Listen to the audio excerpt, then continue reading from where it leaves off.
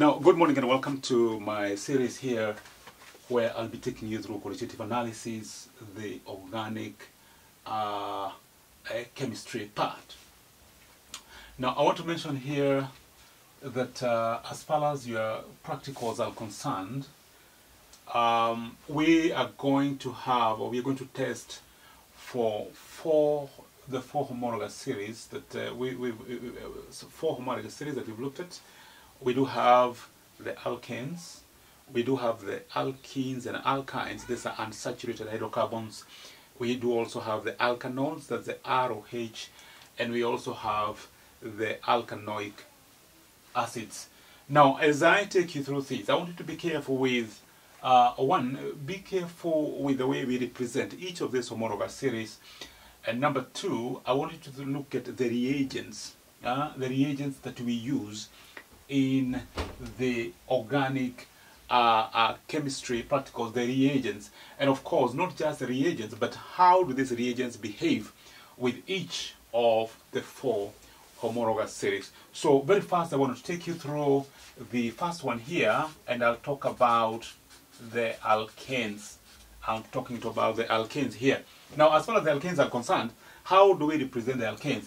The alkanes will be presented by the formula. That is the way we represent the alkanes. As you can see, they are saturated. They are saturated. As you can see between the two carbons there, between the carbons we have single bonds. So alkanes basically have that one there. Let me go through their properties. Their properties, we can look at the first property here, that they burn with a blue flame. They burn with a blue flame. They burn with a blue flame. However, it's important to know that these are short chained. These are short chained. The long chained alkanes burns with a yellow sooted frame. A yellow sooted frame. It is important to note that they burn with a yellow sooted frame. Of course, we explain this with the fact that when the carbon-hydrogen ratio increases, what happens that we may have incomplete combustion that brings about the yellow sooted frame. That's what we're talking about. Now, again, we can also mention about them here that they are insoluble in water. They are insoluble in water. They are insoluble in water. It is important to mention that. They are insoluble in water. They are insoluble in water. In other words, we can say they are non-polar. They are non-polar. Now, let's get to the second one here, and I'm going to look at the alkenes and alkynes here. These ones are unsaturated. Unsaturated. How do we represent the alkenes and alkynes? Now, the unsaturated, the alkenes here, of course, we're going to have C double bond C here. And of course, we're going to have that one there. The alkynes will be C triple bond C here. And we're going to have a single bond and a single bond there. So these are the way we are going to represent them. That is the way we are going to represent them. Now, very fast, let's also look at the few chemical properties of these. Now, the alkynes here, I want to mention here, number one, that as far as their burning is concerned, they burn with a yellow sooted frame.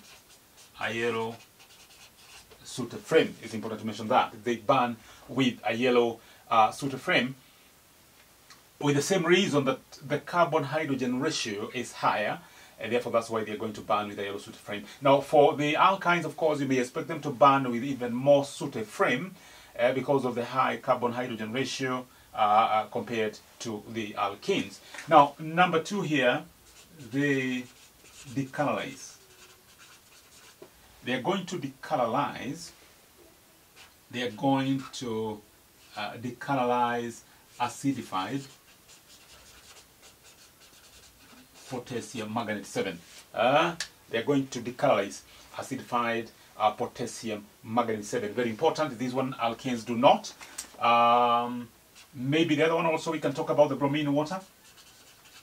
They decolorize the yellow bromine water. They decolorize yellow bromine or water. They decolorize yellow bromine or water.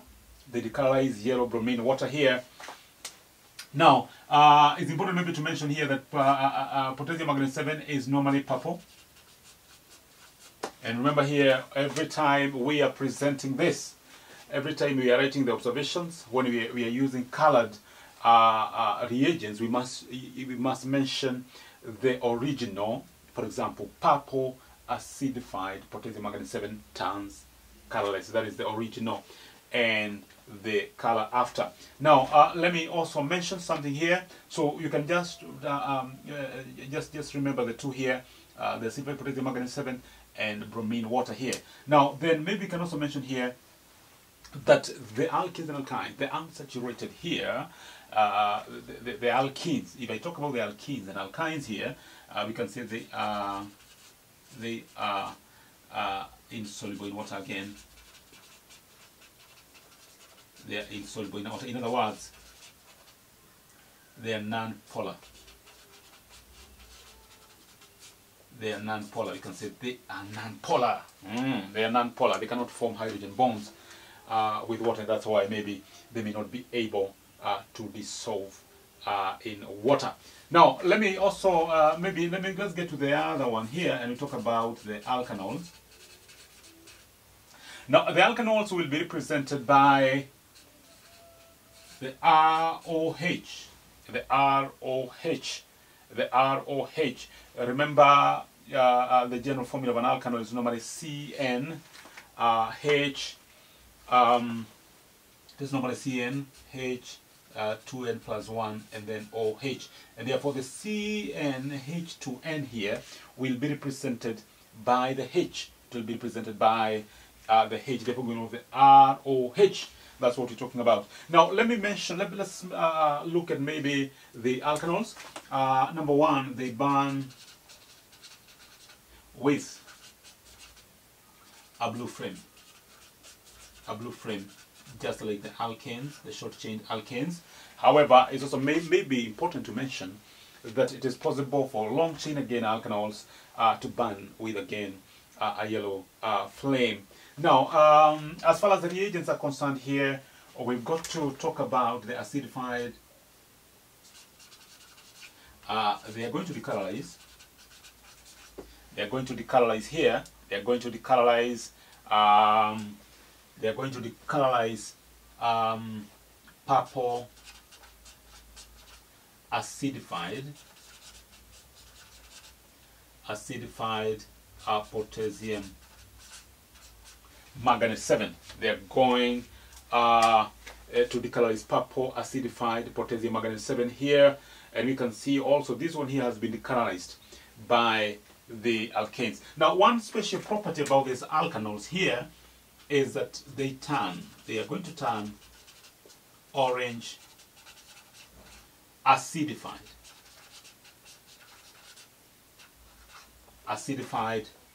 potassium dichromate. They are going to turn orange acidified potassium dichromate to green. Very important. And this one here being this one is a special property of alkanols, and therefore we can easily use potassium dichromate to test for alkanols. You can see this one is a special case in that the alkynes may not decolorize this and the alkanes, but the alkanols will do. Therefore, if I tell you to test for ROH, you can simply go for the acidified potassium dichromate and try to put it there, warm it, and see whether it turns green. If it turns green, that may confirm the ROH. Now, it's also important maybe to mention here that ROH are soluble in water. In other words, we can say they are polar. They are actually polar. They are actually polar. That is what we are talking about. They are polar. and that's the thing. Now let's get to the fourth one here. In the fourth one here, we look at the alkanoic acids, our fourth homologous series here, and you see again what we're talking about here. Now, so we can mention about the fourth group here. This is alkanoic acids. The alkanoic acids. Now, alkanoic acids will be represented. Alkanoic acids will be represented by R, C, O, H, R, C, double bond O, H. And why, of course, this happened? Remember, the general formula of alkanoic acids is CN, which R represents CN H2N plus 1. You know, that's the thing. So R will be representing that one there, and we're going to have that one as this is the way we're going to present it in our practicals there. Now, so let me take you through the chemical properties of this. Let me take you through the chemical properties of this. Number one here. Number one. Let me mention about they react with carbonates and hydrogen carbonates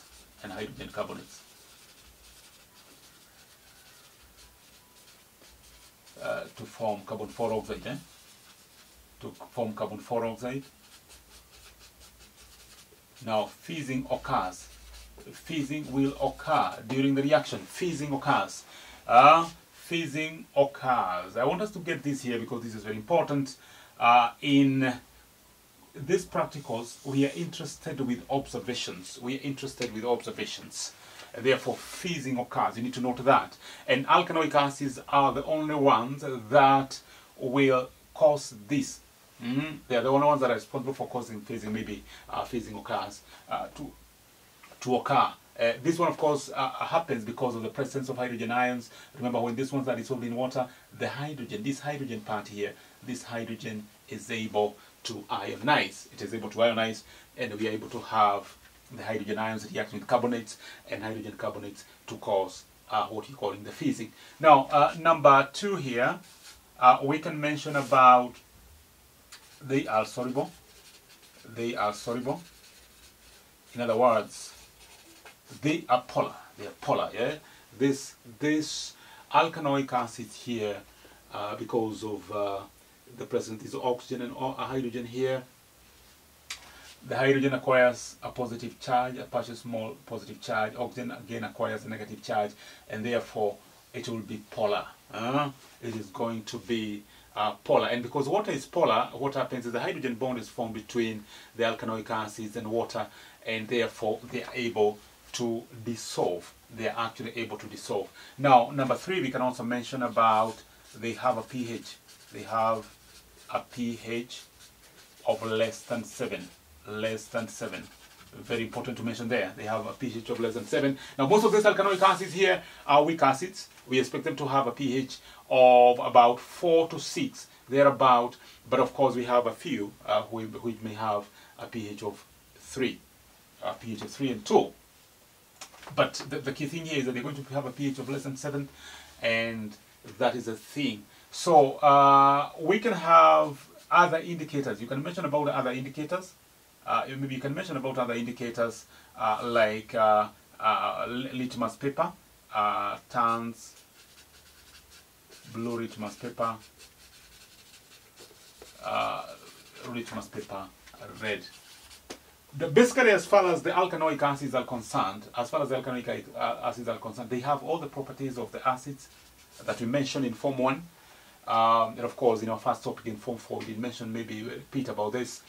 But maybe I can also mention about they react. The last one here, they react with the alkanols, that is the ROH, in presence of conc sulfuric acid and heat. These are the conditions that we require for this reaction to occur, to form a pleasant smelling substance here, a pleasant smelling substance, which we actually call ester. That's what we're talking about. And therefore, these are basically the things that I would like you to take to note as far as our qualitative analysis is concerned. So thank you very much. I think now we are ready to get to the practicals. Now in my next in my other series, of course, I take you through now the practical, and you see how you make inferences and how you make observation. Thank you very much.